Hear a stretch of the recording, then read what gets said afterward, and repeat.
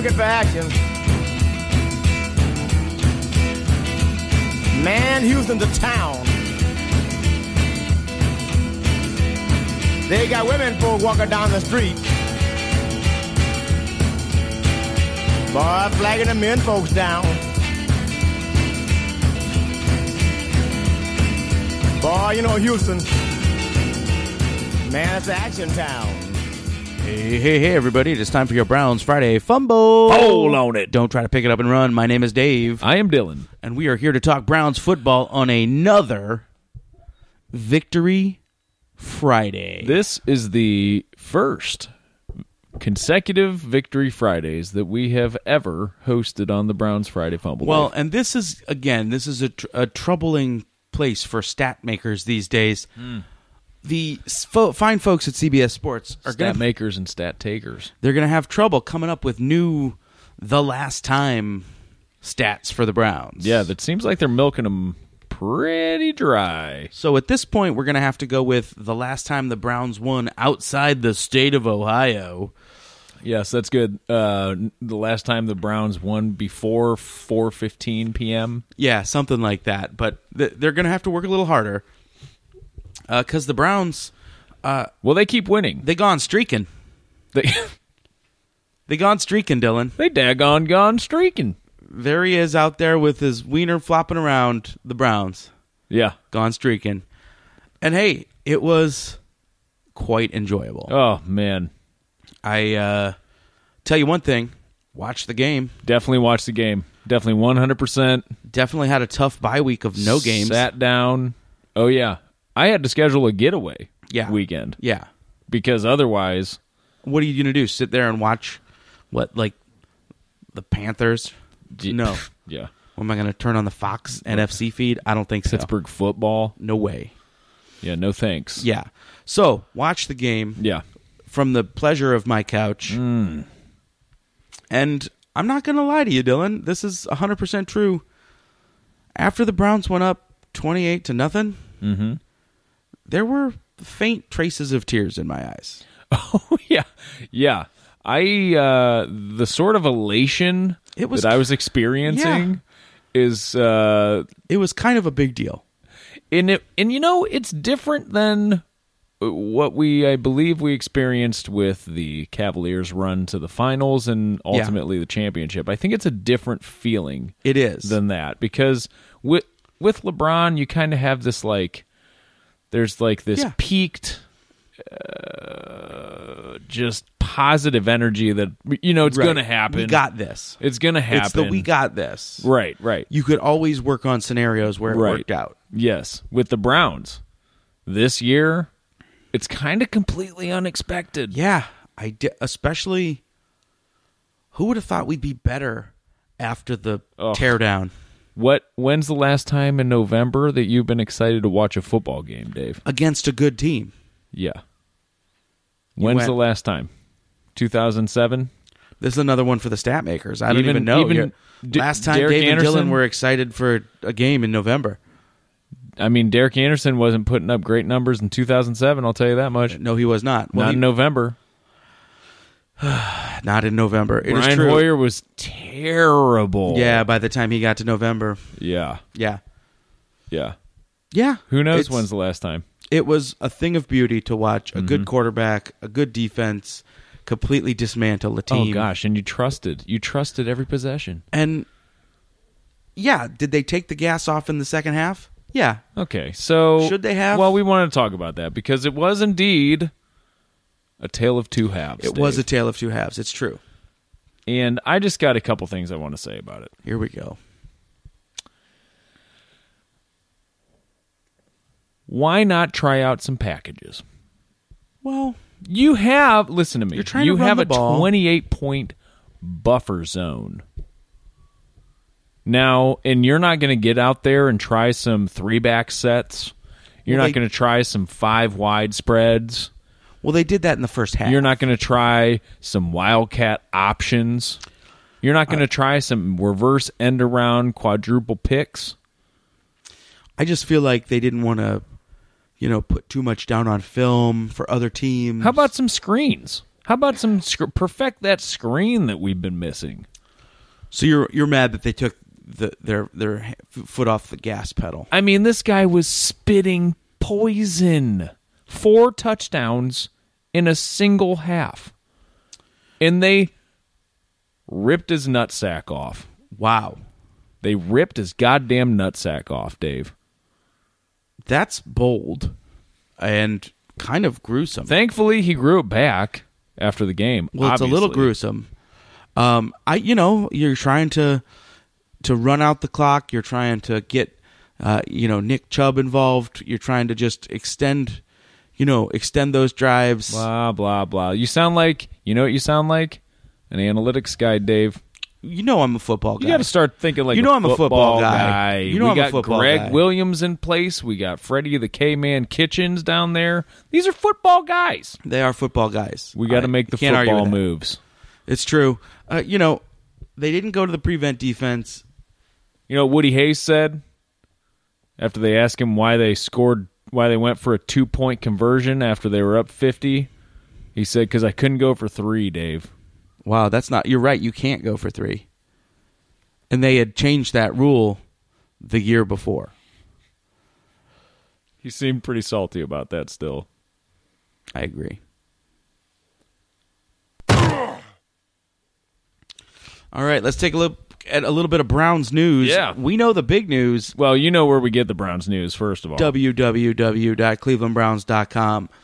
Unfortunately, this week, our attention has been turned a little bit. Baker versus everybody. Baker versus the world, but specifically Baker versus ESPN. Yeah, the world of ESPN Entertainment and Sports Network. Yeah. Well, Baker, like I said, he did come back spitting that poison that he was spitting in that first half. He came back after the game at the post-game presser, spit out some poison there. Said he didn't like you going down to Cincinnati. Totally reasonable. But then, what happened, Dave? Well, what happened was, all of a sudden, Hugh Jackson calls out his little media squad, much like he did on his very similar to Obama apology tour. And he gets all of his little sycophants in the ESPN media to go up and defend him because he can't do it himself. Yep. Damian Woodpecker, Stephen Omega Smythe. These guys,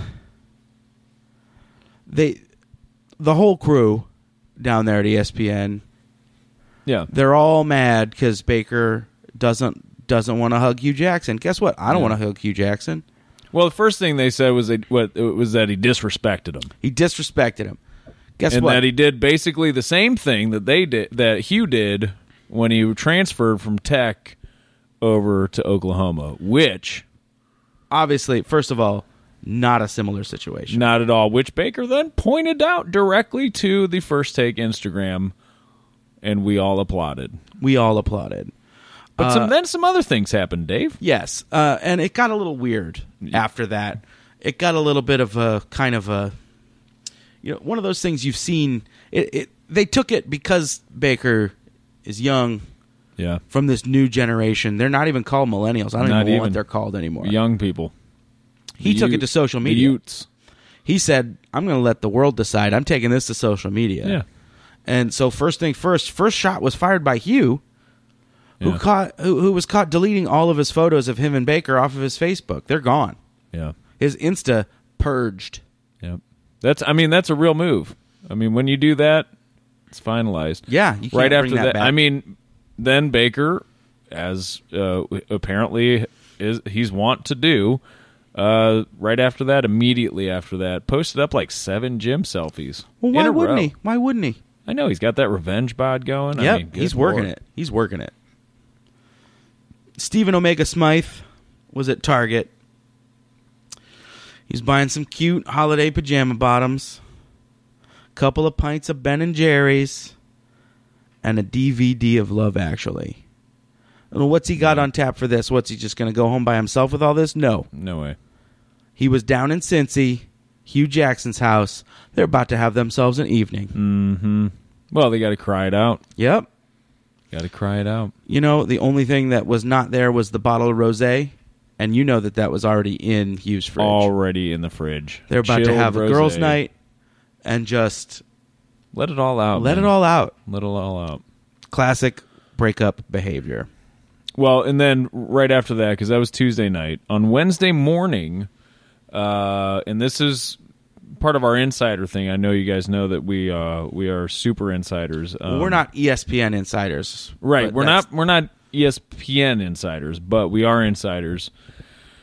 Freddie Kitchens actually called into First Take to speak directly with Woodpecker and Omega Smythe in defense of Mayfield, and they did not air it. They didn't air it. They were covering it up. Right. But we managed to get a hold of that audio. We have obtained the tape. Mm-hmm. And here it is right now. Does he look like a bitch? What?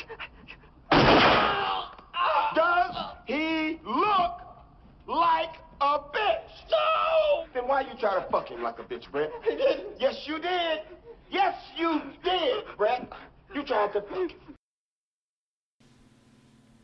Harsh stuff there. Hey, man. From Freddie, the Kitchen Kitchens. You know, honestly, I didn't know Freddie had it in him, but you know you want a guy like that. Football guy.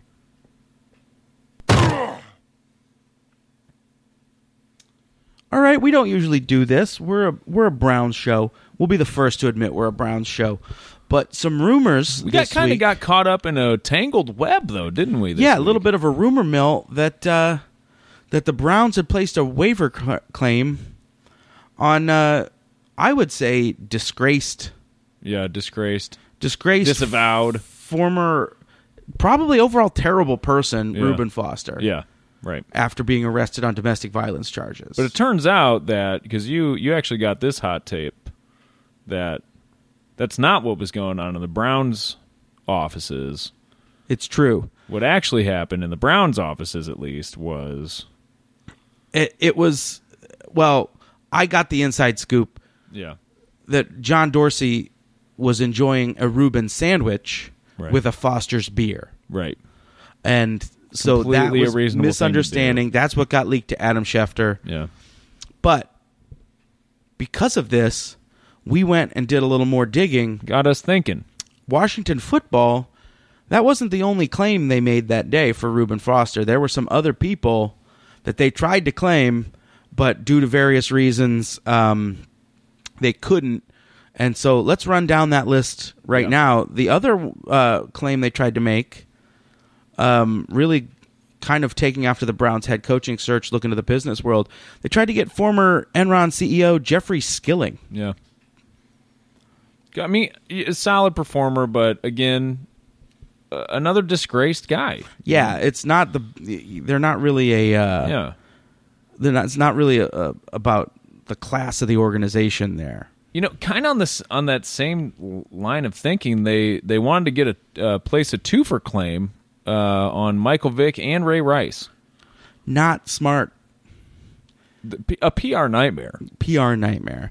And I guess maybe in that PR, maybe this wasn't for the football field. Their next one, notorious bully Richie Incognito, maybe he was going to be put into the PR department Right. to bully the people giving the negative PR. Yeah. But that claim was turned down by the league. Some intimidation tactics there, yeah. And I think, and this is me just theorizing here, but I think maybe a couple of those other claims were to cover up this claim, because this one is, you really would want to bury this one. Yeah. They put a claim in for Anthony Weiner. Once proud congressman. Right. Thoroughly disgraced on his own accord. Yeah. There are a few things these days politically that we can agree on, but that Anthony Weiner's a terrible dude, that's one of them. Let's shake hands across the aisle on that one. There it is. There it is. Also, they made a claim for Wu-Tang owning provocateur and, again, we use the word a lot, disgraced pharmaceutical business Whatever dude he was. Yeah. Martin Scarelli, who was recently cut from Bill Belichick's coaching staff. So he was available, but the next one was interesting. They put a claim in for Robert Griffin III. So that was sensible. I mean, they had some success with him early on. They also put in a claim for another disgraced pizza guy, the Papa John. And that was denied because of the whole Pizza Hut thing. And then finally, the last claim they put in was for former tight end Aaron Hernandez. So let's get on with our head coaching search update, because that's on everybody's mind still, right? It is. Even though it was 2 weeks ago. You know? We've all seen the rumors about Mike McCartney from the Packers and John DeFilippo Soravino from the Ravens. But we've got some new intel coming in from our trusted Berea sources this week, folks. Listen up. We've got... Listen, Dylan, shut it down. All right. Whoa. Oh, this is Greg Williams here. There is no coaching search. I've ended the coaching search because I've been offered the job multiple times. And I've taken it multiple times. Yes, do all of the paperwork say interim on them? Yes, I will admit that. Is there a new bit of stuff on my face at every press conference? Be it a smudge or a speck or a piece of dirt? Yes. But the interim tag will be coming off as soon as I get the paperwork done, because I am a leader of men, and these men are being led by me, the leader of men. We're getting takeaways. We're scoring points. I've turned these good gentlemen, into road dogs. And I'm also wearing shorts still. So you can put this talk to bed about Mike McCartney and Bruce Arians. He's a great guy. I worked with Bruce Arians at a Dairy Queen in North Dakota. He was excellent at dipping the cones and having them still remain upright. We did that together one summer. That was amazing, but he is not going to coach this football team because I am coaching it. I am already the coach. I've already moved my stuff into that office. So put it to bed. Dylan, can you put it to bed for me? Tuck it in. Consider it done, Greg. Put it in show me you're putting it in the bed.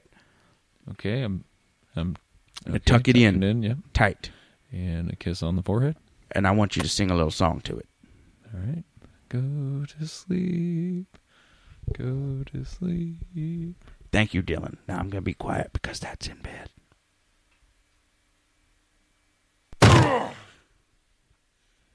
Now on to a new segment, Dave, because guess what?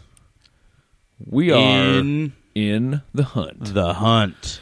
So we got our new segment here, Browns Friday Fumble, Pizza Hut in the Hunt Playoff Predictor, brought to you by Papa John's. Brought to you by Papa John's, because sponsors this. Dylan, for some reason, wanted to put Pizza Hut back in the name. I don't know, folks. I just...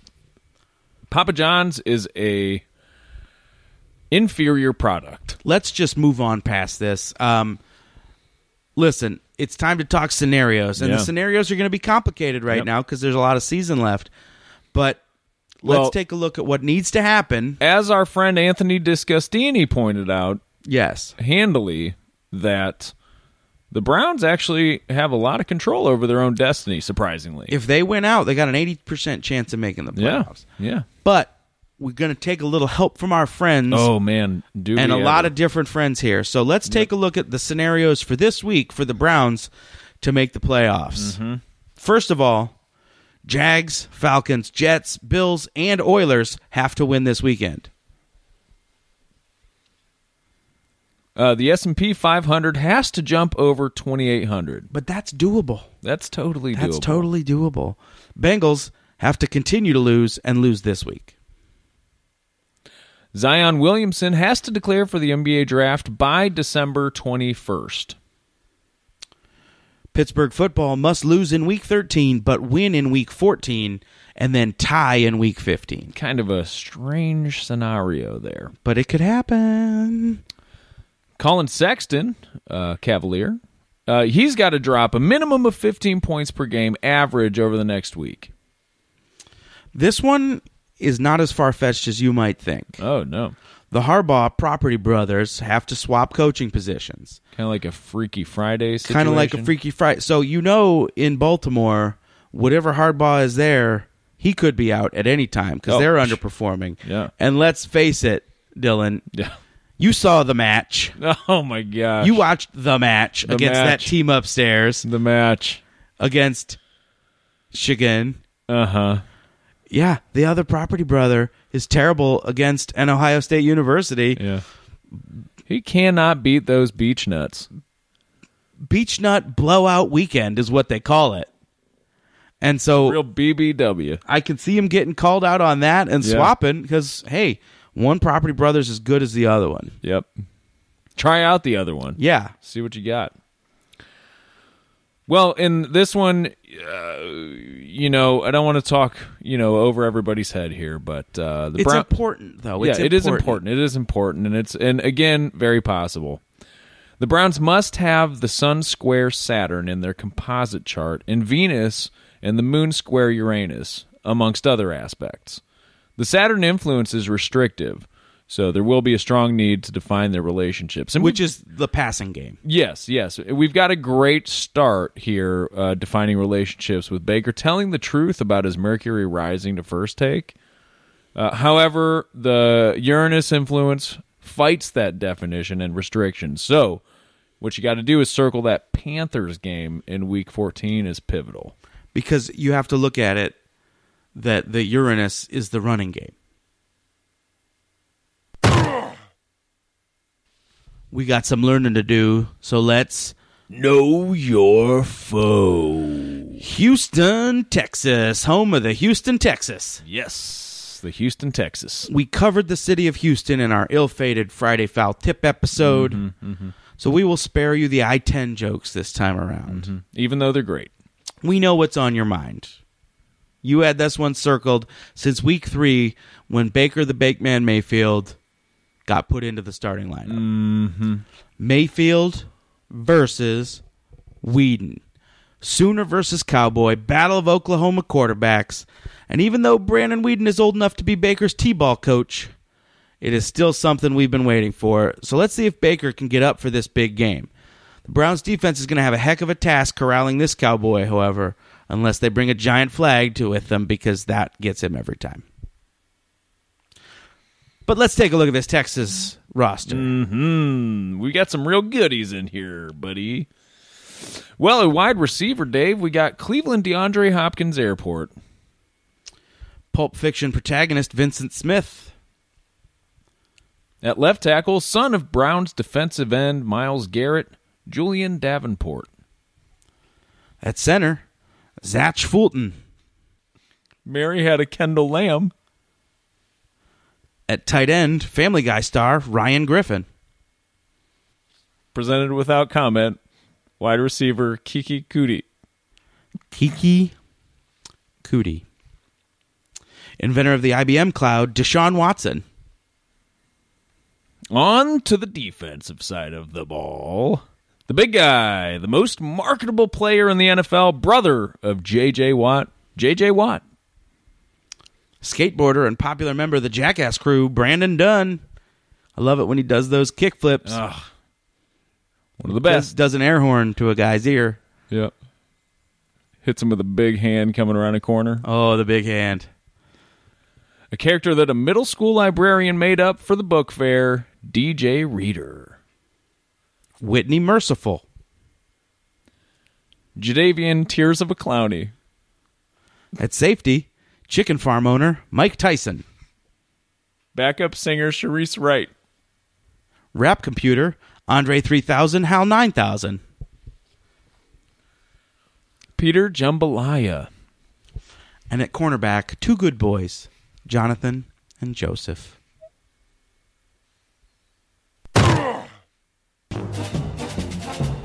Is that music I hear? Nope. Is that music I hear? Here it comes. Here comes the music. Guys, it's time for the Baker's Dozen. Baker Mayfield's Baker's Dozen.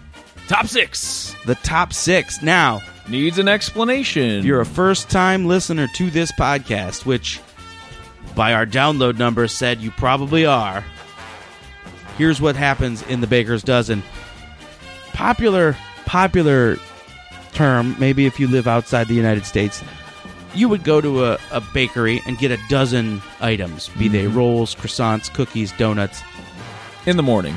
In the morning, because bakeries are only open in the morning. Yep. The baker woke up at like 3, so he could start the bread, stuff like that. Nobody knows why he does this, but he does. Yeah. And that sleep deprivation says to him, you know what, guys? If you're going to buy 12 of something, I'm going to do you a solid. I'm going to throw in one more. I'm going to toss one in there. You know what? You're going to be... If you got 12 people to give donuts to, take one for yourself. Eat it. So that's what he does. Which is very comparable to what our quarterback does on a Sunday. Yes. So... You got a pass, I'm going to give you a pass. Keep in mind, we are in contact with Baker Mayfield. He sends us these answers to a particular question that we ask him, and he gives us the top 6 answers because his uniform number is 6. So this week, the top 6 beefs that Baker Mayfield had with Hugh Jackson. Number 6. Hugh consistently would throw away takeout menus from the office menu folder. When called out on it, he would just tell him to look it up on his phone. That is so annoying because those are always PDFs. Yeah. And they're so small, and they're like multiple pages. No, I gotta expand that's it. why we made the folder, Hugh. Number 5, he was always using Baker's fancy face wash in the shower. I know it was his turn to buy a bottle. He'd buy the cheap stuff. And again, when called out on it, he would just say, it's just as good. It's just soap. It's not just soap, Hugh. It's not, Hugh. Do you care about your complexion? Number 4. Hugh was always adding episodes of the Real Sex series to the watch list in their shared HBO Go account. That's really rude. Like, if you're going to watch that, that's fine. But Baker also shared that with his girlfriend. Yeah. And so now she thinks he's into weird nudists doing yoga. And his aunt. And his aunt. She's just going on there trying to watch Sesame Street. Yeah. With his niece. So it's just ridiculous. Clogging up the watch next list. Just watch it on your own. You don't have to put it in the queue. You know, number 3, I don't think Hugh put gas in the truck once. Not even once. Number 2, Hugh would invite Todd Haley over and then kind of disappeared for hours at a time. Like, leaving Baker up to try and entertain him the whole time. Like, come on, man. Why'd you invite him over? I'm trying to play Red Dead. Yeah, exactly. And then Todd's over there going, shoot him, shoot him, shoot him. Like, that's not what this game is about, Todd. Yeah. There's a lot more to it than that. It's a story. I'm going to finish going through these dead bodies because there's a lot of loot in there. Okay? The dialogue is what you should be paying attention to. Yeah, pay attention to the story. And the number 1 beef that Baker Mayfield had with Hugh Jackson, terrible football coach.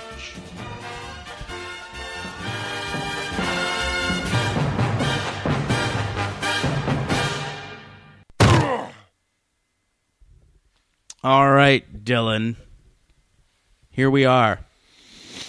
Coming off 2 W's in a row. Yeah. You could call this 2008. You just had 2 W's.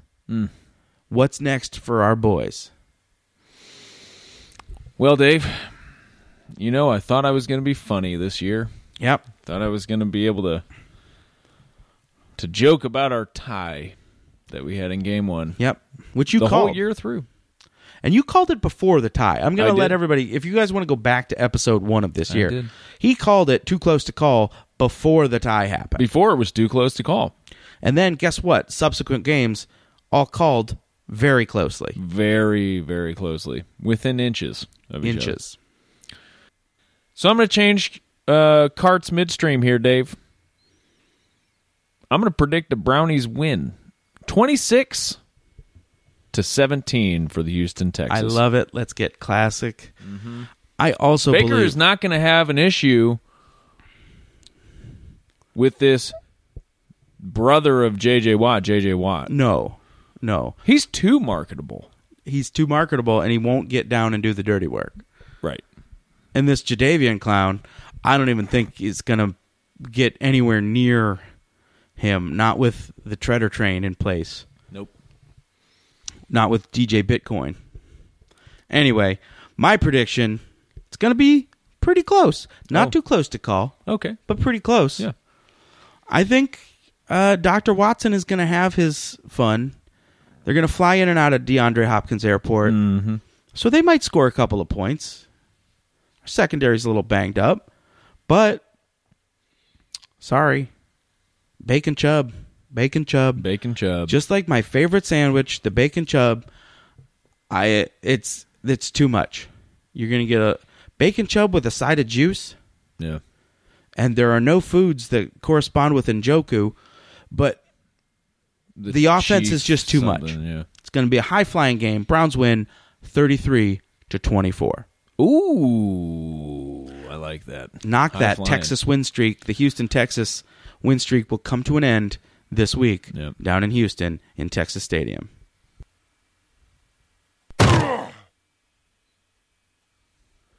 All right, folks, thank you for listening. My name is Dave. You can follow me on Twitter at Democo. And I'm Dylan. You can follow me at Dylan B. Price.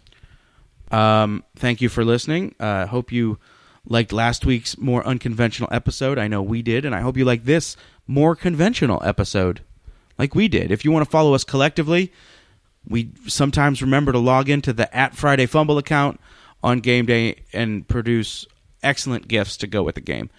So, once again, thank you for listening. This is your Browns Friday Fumble.